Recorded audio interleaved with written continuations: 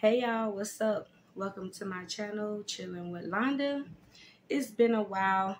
I haven't uploaded in about a week and I truly miss y'all. You know, having a full-time job, I have to find the time to sit down and tell y'all these stories and the things that I go through, but I found the time today. And you already know what time it is. It's story time. But before I get into the story, you already know what I'm going to say. If you haven't joined my channel, be sure to subscribe, like the video, leave a comment down below. And if you're returning, hey, what's been up? I know you miss me. So let's go ahead and get into the story, y'all. From the comments on one of my previous story times, I see that y'all like the story with the hotel. And I worked in a hotel for a couple of years, y'all. Maybe like 4 years.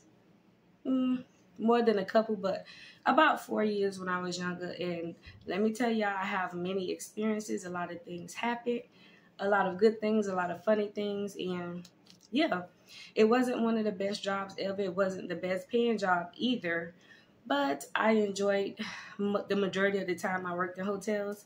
Sweet. Not to mention working at the Hilton. I did get to work at the Hilton some years back, and they have one of the best, looks cricket, and they have one of the best employee discounts ever. If you work at the Hilton, you know. $35 hotels everywhere, international. So that's one of the only things I miss working with the Hilton. Other than that, it is story times, child. So again, let's go ahead and start.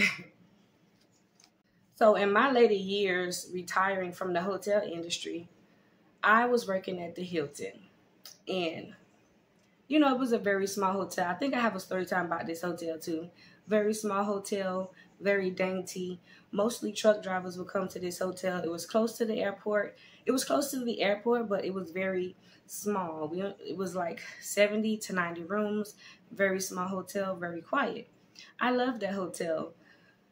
So I worked front desk. Sometimes I would work morning, sometimes I would work afternoon. And when I would work in the morning time, I got to work with this finance lady. She was like the finance lady. She was our accountant at the hotel. We're going to call her Miss B. Miss B was cool. She would come up to the front desk sometimes. She would talk to me. She wasn't very talkative, but she would come up sometimes and she would talk to me, keep me company, steal snacks from the front, and she would go back to the back to her desk. Miss B was very cool.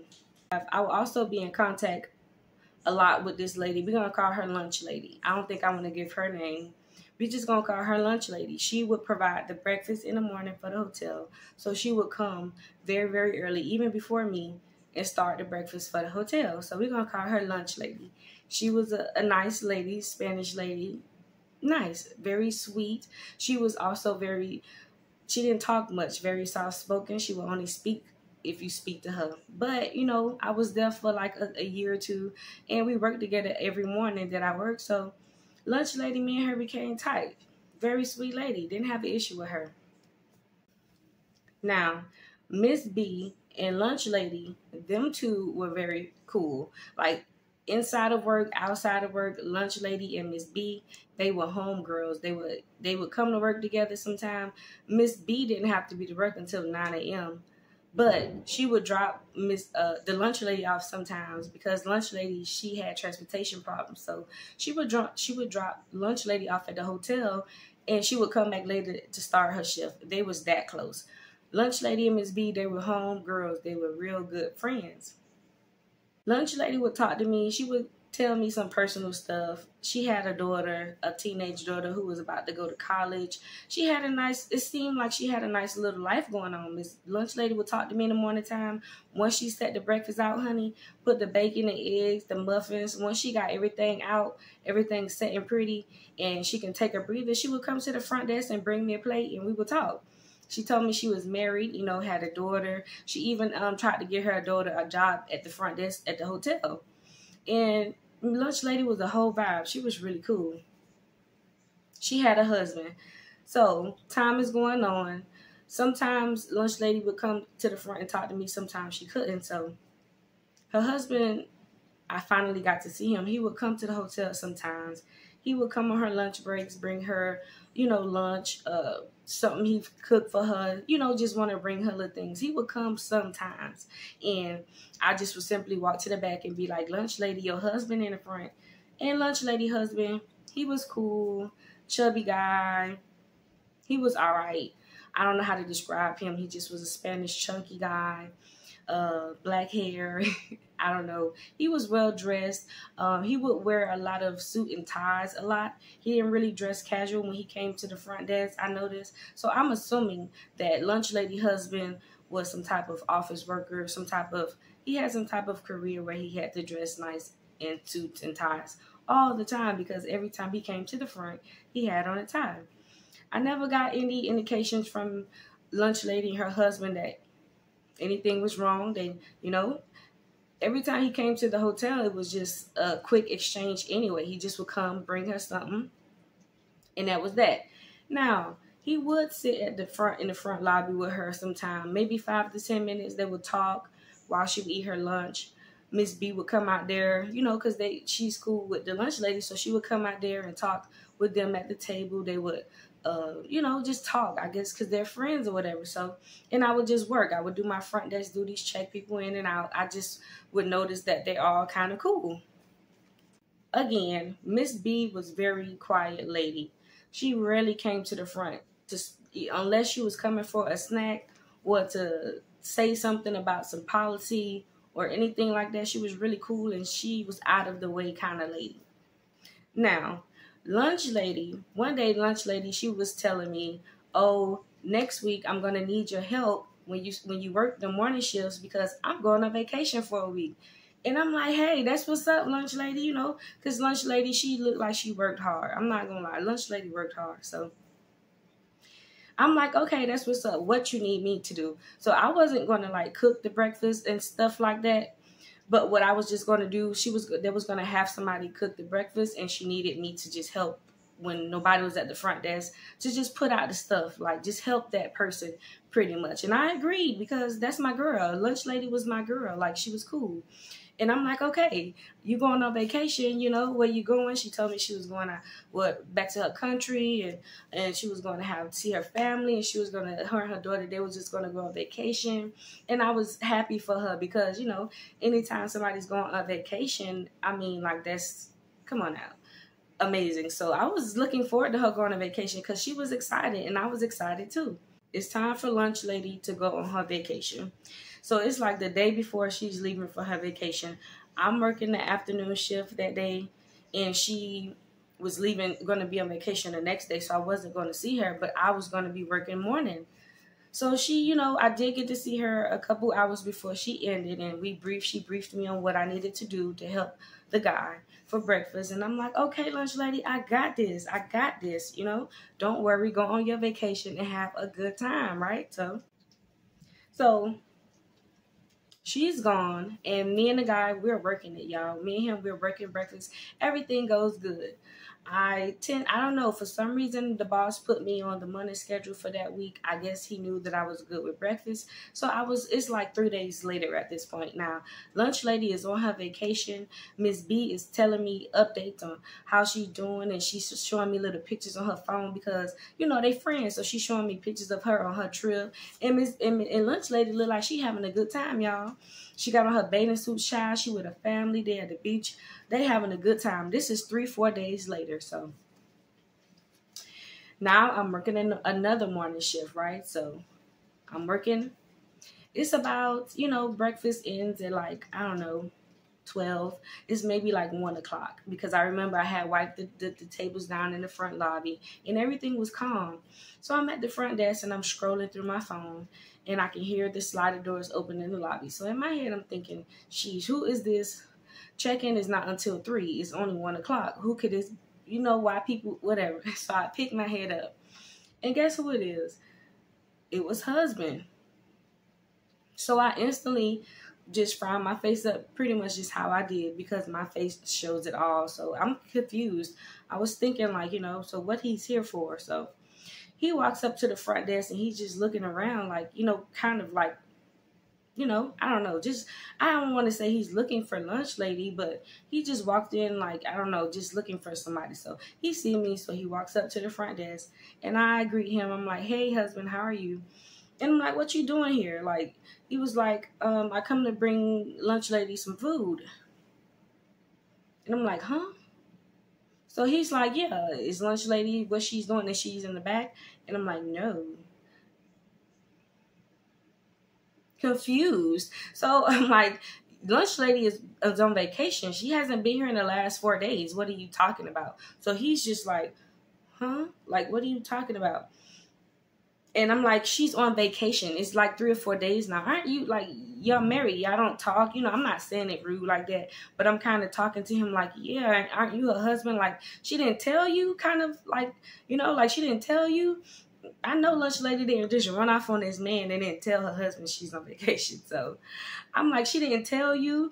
And so he was like, oh, you know, no, she didn't tell me. So he was stumbling over his words, just, you know how you talking to somebody and they just trying to put pieces together of a story and it just did not make sense whatsoever. So I'm standing there and I'm just like, that is so weird. So soon as I told husband that lunch lady is on vacation, before I can get any more information out of him, he turns around and he walks back out of the lobby doors. So I'm standing there so confused. I'm like, wow, that's weird.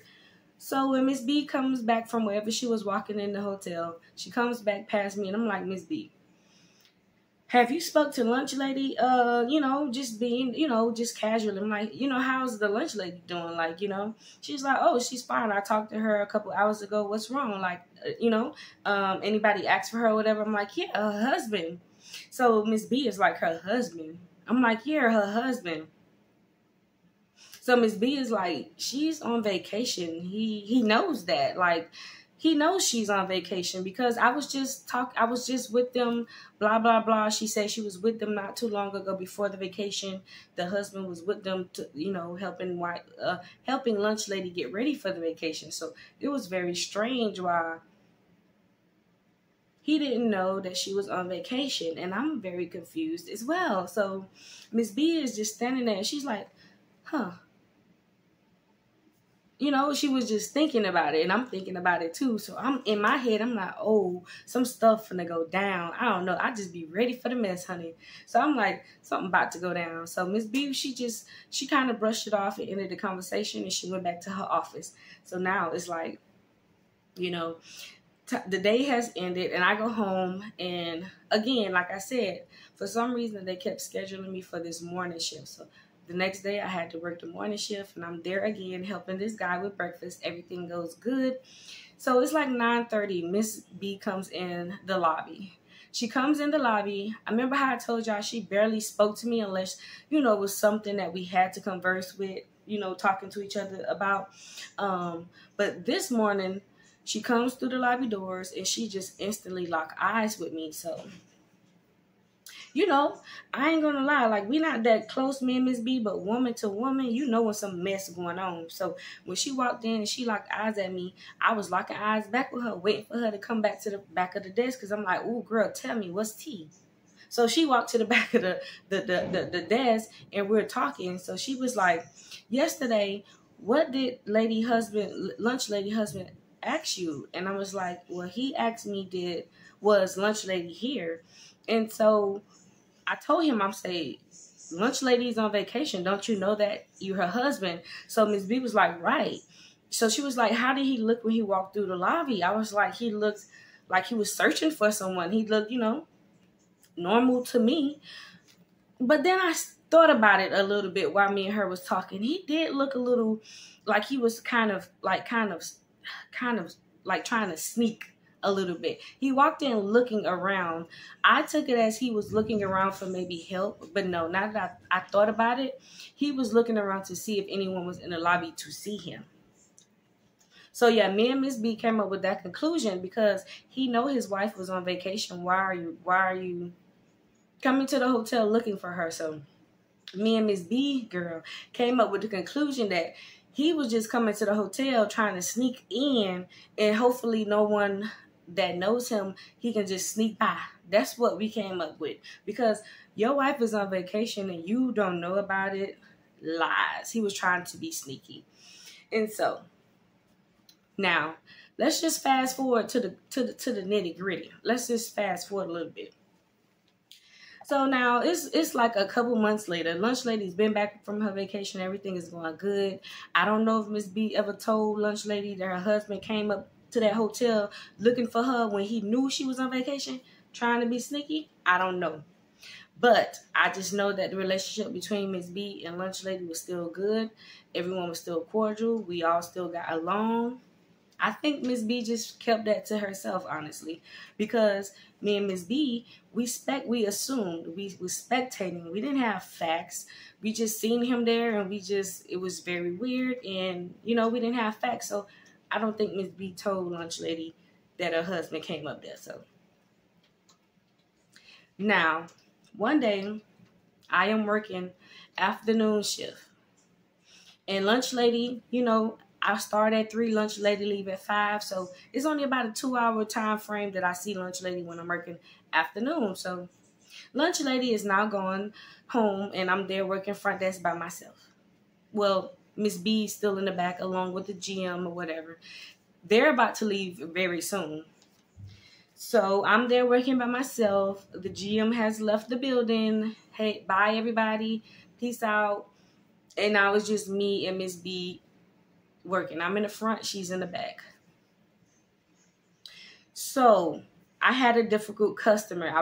I guess I remember I was trying to check in this lady. We banned this lady. She was some type of cultural lady. She would sprinkle what is it, baby powder or baking soda around the room. Like, I'm talking about all over the carpet, all over the bed. She would sprinkle it all in our bathrooms.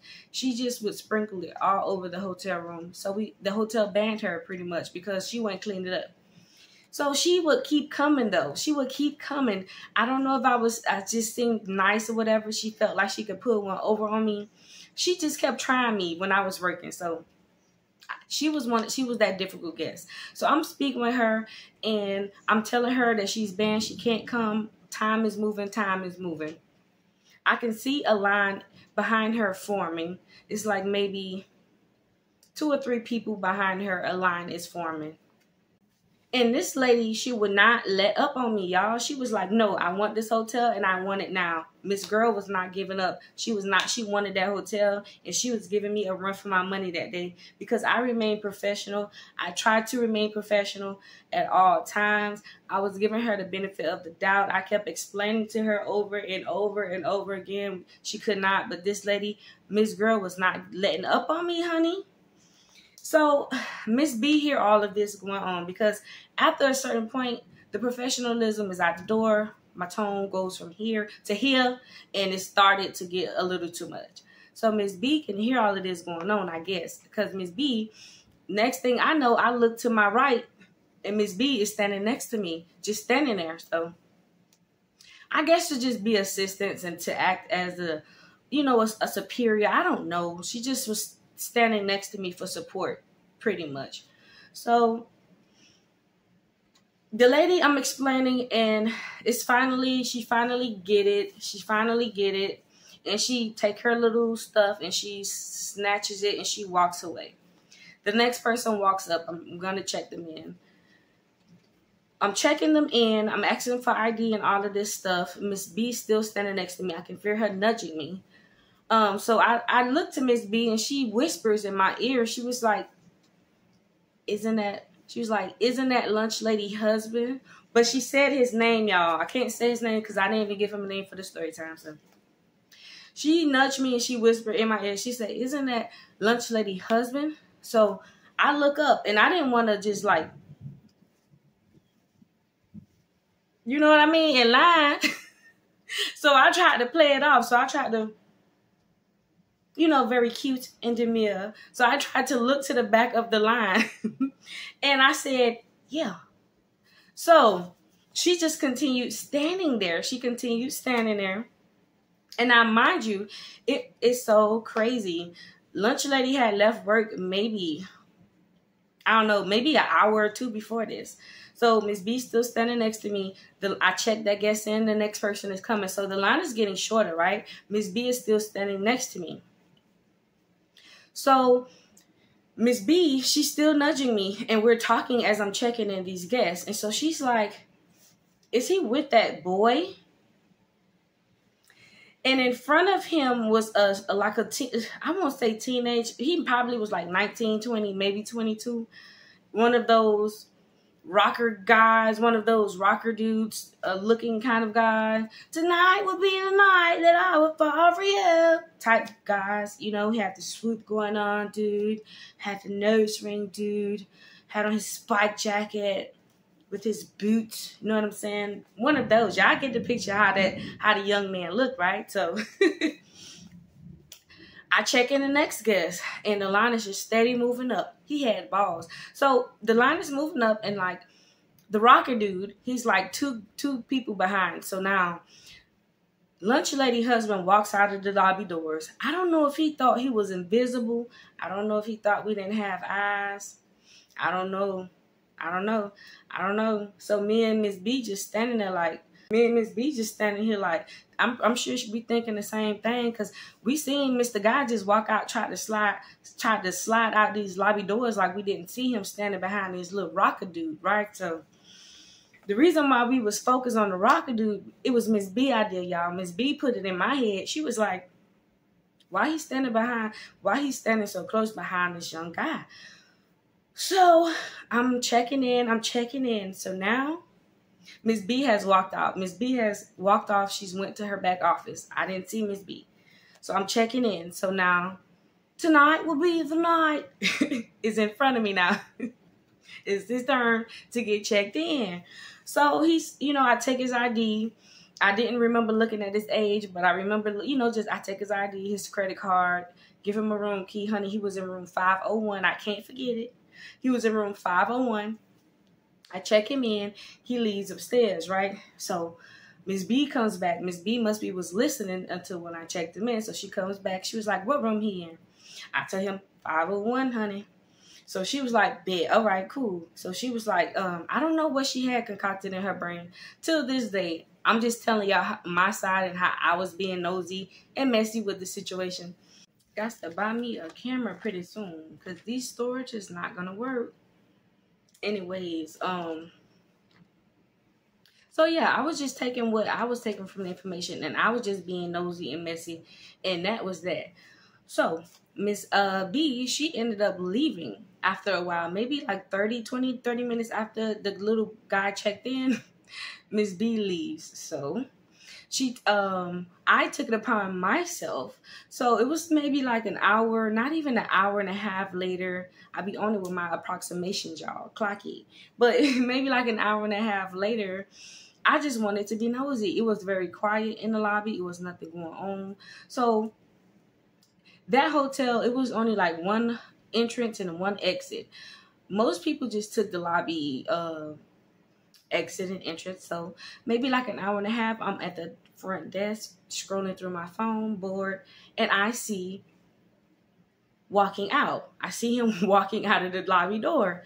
So he leaves. I wait like 10 minutes because I'm like, I want to make sure he leaves because, I wanted to be nosy. So when he left, I makes me a hotel key to 501. And I go upstairs and I go inside. Before I go inside, I make sure I knocked on the door. I did. So I knocked on the door. I didn't hear anyone. So I go inside with the key. Oh, y'all. When I say them sheets was tore up, they were tore up. Tore up, sheets messed up, the bed messed up. Towels are on the floor. They just took fresh showers, honey. So I leave from out the bathroom. I go to the living room, the bedroom, and I see Magnum wrappers, honey, all on the cabinet, the dresser where the light lamp at. There's at least 2 wrappers inside of the trash. Y'all, no kidding. No kidding. So what I do, I take out my handy dandy cell phone and I snap some photos and videos of the bathroom, the bed, the sheets was all pulled back because they was getting it on. Magnum condom wrappers was everywhere. I took pictures. I took a couple pictures. And I immediately hardtailed out of that room back to the front desk because they could have came back. They look like, anybody could forget something. So I leave. I go back to the front desk and I send those pictures and videos to Miss B. Because, what? Now, y'all might be saying, why you being so nosy? Why y'all being so nosy with this young man and his condom wrappers? You don't know who he could have been in there with. Honey, Miss B told me she saw him go up the stairs with this young man. She already suspected him of being with this young man from the time they were standing in line. He was standing up close on him, almost like crouched to butt type close. He walked away, thought we didn't see him, honey. So when I sent Miss B these pictures, she just knew. She texted me back. She was like, oh my God, I couldn't believe it. Oh my God. Lunch lady husband was in 501 with that rocker dude. With the young rocker dude, y'all. With the young rocker dude. So sad. So sad. And yeah, I don't know if Miss B ever told her, because Miss B she looked very hurt. I'm not going to lie, because Lunch Lady was a very sweet woman. She was very friendly. Not to mention, her and Lunch Lady was very cool. They was friends, y'all. So her husband was cheating with this boy. I had the proof. I felt bad a little bit. Not really. I'm not going to lie. I felt bad that I sent her the pictures because I felt like a snitch a little bit. But I didn't feel bad. I sent Miss B all of those pictures, all of those videos of them condom wrappers. Her husband was up in there with that boy. So sad. And it is. It's crazy. And it just made me feel like he really did not give a damn. You really come to a hotel where your wife work. Not only where your wife work, your wife friend, good friend, she also works at this hotel. Not only them two, I'm going to say me too, because as many times as husband came to drop Lunch Lady off breakfast and lunch or whatever, you would think that he would care about me too. Yolanda seeing me, she knows I'm married to Lunch Lady. He didn't give a damn. He didn't care with the damn cheating, being gay. And that just brings me to a thought. So that's that story time, y'all. But that just brings me to a thought I was thinking about earlier. Y'all think he was prostituting? Ooh, can I say that? Y'all think he was tooting? Do y'all think he was tooting? We grown here. So that brings me to my next thought. So I have an ex, right? Who came out as he is a DL man till this day. He is into other men, and that would be a story time that I decide to tell. I will put together and decide to tell pretty soon. But he is a DL man. But my thought process with this is, so years ago when we were young, because we did it when I was young, and we would stand with his sister, and I just thought that this ex was just my world. You know what I mean? Like, I couldn't live without him. And I was just pretty much attached to him. So one night he leaves, one day he goes to work, and he used to get off work like 6 or 7 in the afternoon. And one day it was like 9, 10 o'clock. So I'm sitting in the room and I'm just worried, because I'm like, okay, well, he hasn't come home from work, and I've been blowing his phone up pretty much all day. No answer. So it's like 10 o'clock, no answer. 11 o'clock, no answer. Nothing. 12 o'clock, no answer. 1 o'clock, no answer. I eventually end up falling asleep. Just to find out that he got arrested. So he called his sister. Didn't even call me. Called his sister. So woke up in the morning time. His sister told me he had been arrested. So I'm like, okay, at least I know he's alive. Just anxious for him to get off or get out. So I'm sitting in the room just sick, y'all. Sometime that afternoon, the next day, he comes home and he comes in the living room. And, I was excited or whatever. And this, I asked him what happened, or the story was very brief at first. Oh, I remember what he told me because it was a lie. I can't even remember. He told me so many things, but I'm assuming something in the scope of traffic stop, something stupid minor. So me being young, I'm like, oh, wow, you're free. That's all I cared about. So years later, let me get to my point. So years later, we were talking, and he finally, was always curious about the reason he got arrested that night. So I asked him again in conversation. We wasn't even together at this point, but I just was still curious. So I asked him that night, you got arrested, what happened? So he tells me that he was in a sting operation. So I'm like, okay, I took that answer. So I'm like, okay, sting operations. That's when the police set you up. you know, so you can go to jail, set you up to do bad stuff, like to be Johns and Joes and tricks and thieves and stuff like that. They set you up so that you can go to jail, right?